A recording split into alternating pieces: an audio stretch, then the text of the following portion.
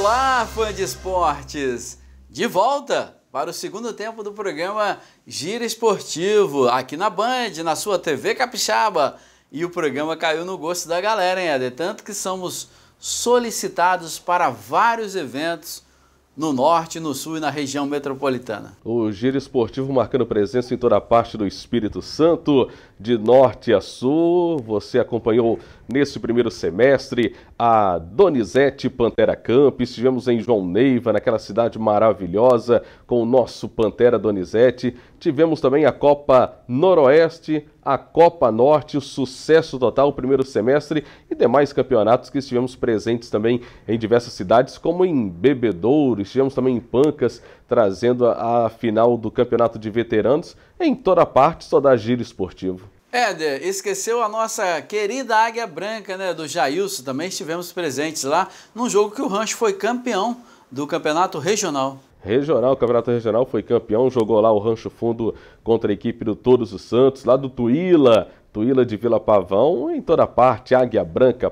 Pancas, João Neiva, Bebedouro, em Linhares. O Giro Esportivo já percorreu bastante esse ano. E o que esperar aí do Giro Esportivo e da LDC para esse segundo semestre, Éder? Segundo semestre recheado, né? Já vem aí em setembro a Copa Metropolitana, a Libertadores do Amador, todo mundo aguardando, todo mundo já comentando, já saiu o sorteio, a primeira rodada já vem quente com jogos importantes, são 10 equipes, ó, daquele jeito, com nível lá em cima, é a Libertadores do Amador que começa. Logo em seguida tem a Copa Metropolitana de Futebol Feminino, o Giro Esportivo já marcando presença a partir de setembro aqui na Grande Vitória, é futebol toda semana. Éder, para começar o segundo tempo do programa Giro Esportivo, o papo agora é com vocês sobre a primeira partida da final do Campeonato Futebol Feminino. Sim, vem aí a primeira partida, jogaço, logo mais à tarde em Vargem Alta, primeiro jogo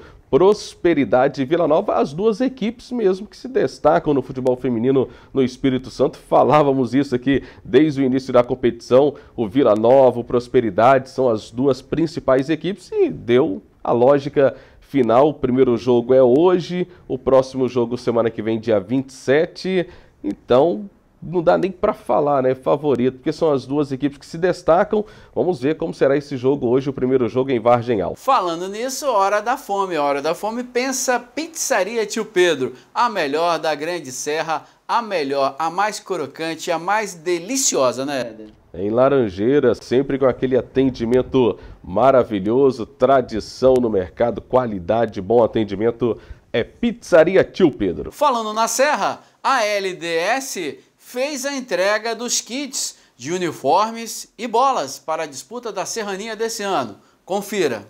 E a Liga de Desporto da Serra entregou os kits para a disputa da Copa Serrania edição 2023.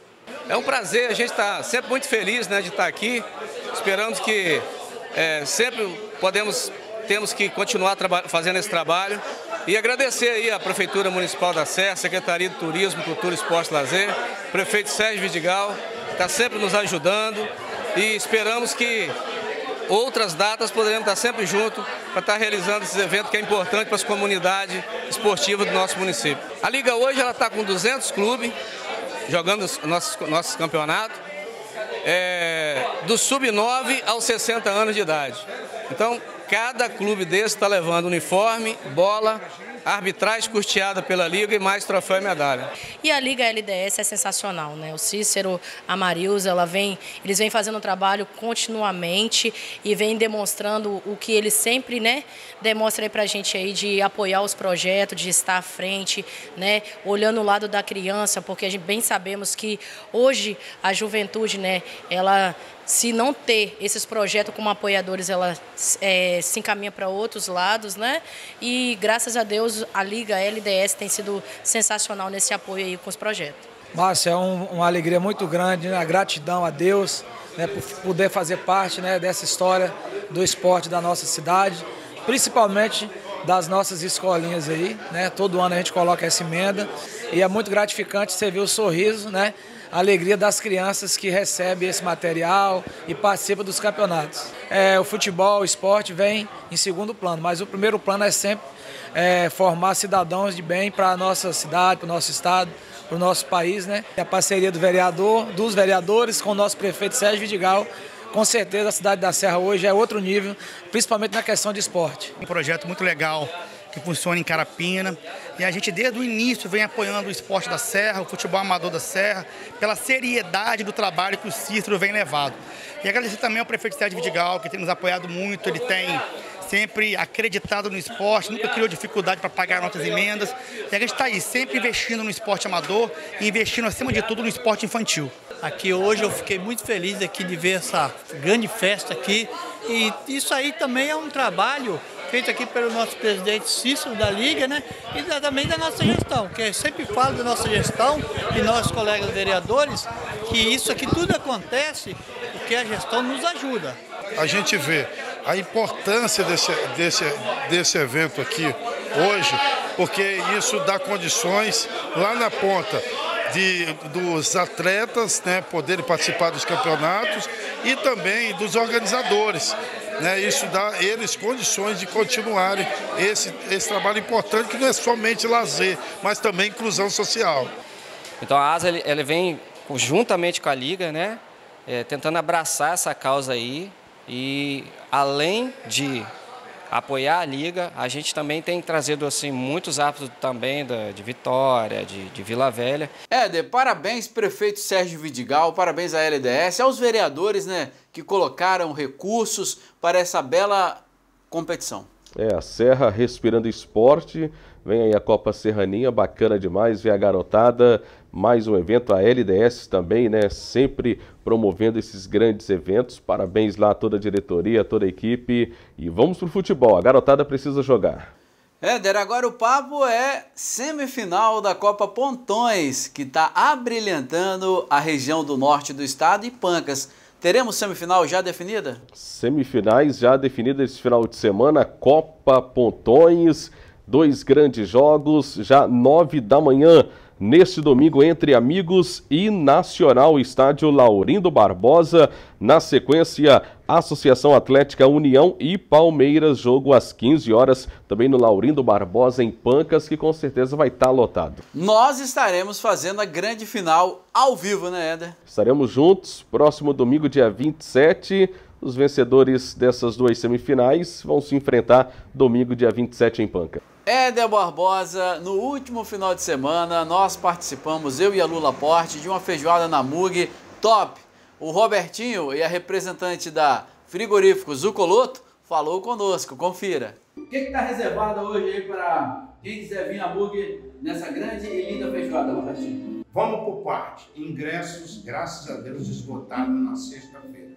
Não tem mais ingressos até pela qualidade do produto e o serviço que tem que atender a quem comprou o seu ingresso. Então, registrar o nosso querido prefeito Arnaldinho Borgo e, na verdade, a toda a Câmara, né, em nome do presidente, e também o nosso abração e querido governador Casa Grande, que sempre esteve com a gente aqui. Né?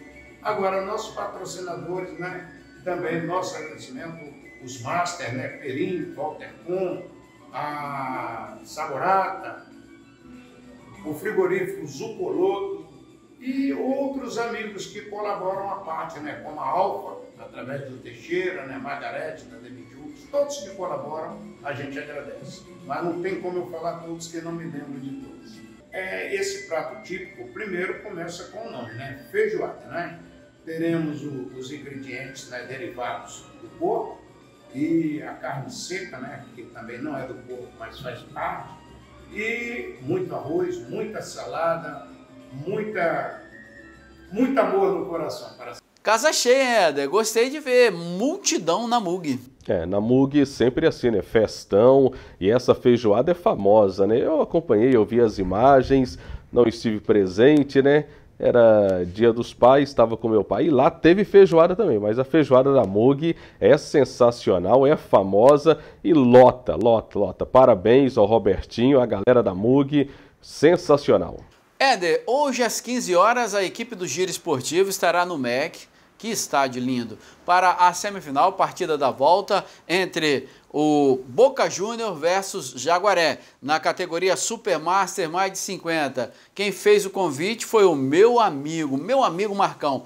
Jogão, hein? O primeiro jogo, o Boca Juniors venceu em Jaguaré. Sim, Boca Juniors tem tradição, venceu fora de casa e agora jogo da volta no MEC, campo excelente, né? Já estivemos lá várias vezes, um grande jogo, jogo da volta e o Giro Esportivo vai marcar presença, bacana demais. E o programa de hoje você curtiu aí tudo sobre a primeira vitória do Rio Branco contra o Nova Venécia na partida de ida da semifinal. Você viu um bate-papo com Marcos André Gomes, o homem que prepara árbitros como Arthur Gomes Rabelo, que hoje é considerado um árbitro de ponta, está na Série A. Você também viu a entrega da LDS, fazendo a entrega dos kits, uniforme e bolas. Ou seja, né, Éder, o programa fazendo a parte dele. Programa bem recheado. Hoje, 3 da tarde, tem o primeiro jogo da final do Campeonato Estadual Feminino. Amanhã tem o jogo da volta também da semifinal da Copa Espírito Santo, Nova Venécia e Rio Branco. É isso aí, o Giro Esportivo recheado, trazendo todas as informações, deixando você por dentro de tudo, do futebol amador, futebol profissional, todos os esportes. O Giro Esportivo marca presença e é destaque aqui na tela da TV Capixaba. E para encerrar, neste sabadão, segunda-feira, 2 pérolas vão completar aniversário. A minha filha, Lívia Kess, completando aniversário dia 21, segunda-feira, completando 18 anos. A comemoração será dia 26, hein? Dia 26, comemoração, mas segunda-feira é o dia correto, aniversário da Lívia, 18 anos, parabéns, filha, orgulho do papai que ama muito, exemplo, estou muito feliz. E é claro, continue assim, você vai alcançar os seus sonhos, seus objetivos, estarei sempre presente ao seu lado. E também a mamãe, Dona Eva, também completa no mesmo dia, dia 21, Dona Eva completando mais um aninho, 59 chegou para Dona Eva. Parabéns, mamãe, felicidades, tudo de bom.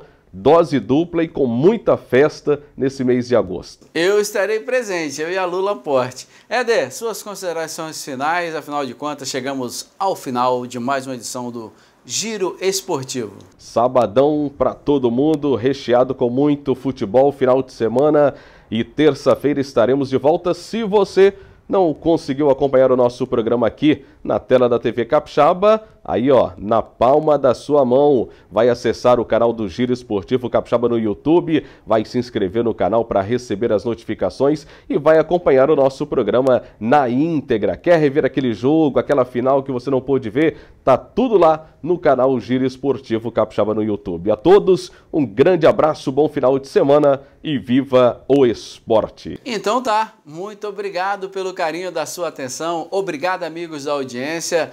Esse é o Giro Esportivo aqui na TV Capixaba, afiliada à Band. Tenham todos um bom dia, viva o esporte!